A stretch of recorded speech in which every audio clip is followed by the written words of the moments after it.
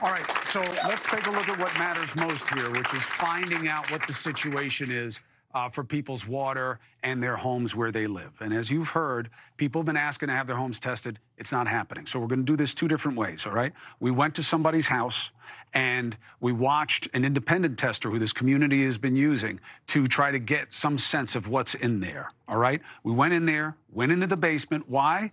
Because if you want to know what comes into somebody's house, you know what you look through? The air handler. You look through what is monitoring the air in that place, and that's where this story starts.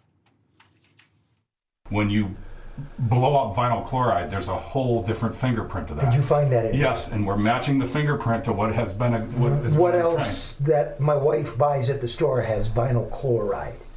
To my knowledge, nothing. I mean, that's pure vinyl chloride, nothing. This is water coming back up into your basement, not draining down from your basement. No, it's coming up.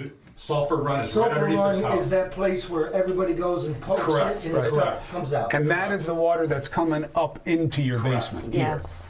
I understand why you're concerned, and I understand what you want is attention. And let's let Scott give it to you and see what he finds now.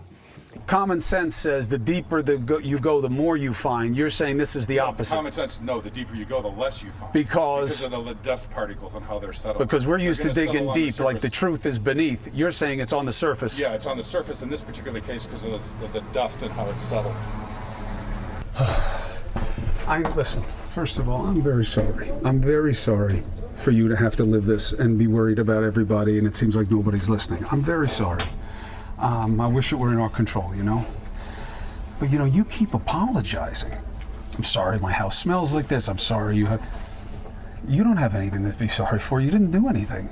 You're just asking for help. And you know, it's great that the homeowners got together. You're getting some independent testing. People can look at the numbers, and hopefully it drives some interest to find out what we don't know. It makes you feel like you can't trust anyone. You doing okay? Trying. It's hard each day. Still don't know where we're gonna live. It's hard because there's 6 in my family. Mm-hmm. We can't afford to take on a mortgage when our home was paid for. Even if they give you fair value for the house, you can't take that money somewhere else and get what you have. They're now discussing trying to move us back in after cleaning. After all the damage, all the contamination, we'll stay the high readings. Yeah, and we'll stay on it. Back. And thank you for letting us in your home. Thank you. I appreciate it. Now, there's an aspect of this that I don't understand, but Scott, the guy who was doing the testing, does. Understand, say it to people who will understand, like me, about what people need to understand about the chemical process here. Google synergistic toxicity. Best example, migraines. Caffeine and aspirin. Together, they'll solve your headache. Separate, they won't. Now, the bad toxicity, there's over 50 chemicals. Dioxins can combine with vinyl chloride at low levels. That's synergistic toxicity. They combine in a way in the human body that create toxicity. There are no standards for how these chemicals combine. The EPA repeatedly cites a singular exposure to a singular chemical. Totally disingenuous. Hey, thank you for watching.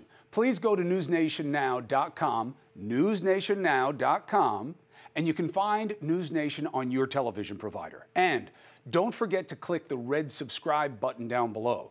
Then you will get more of NewsNation's fact-driven coverage.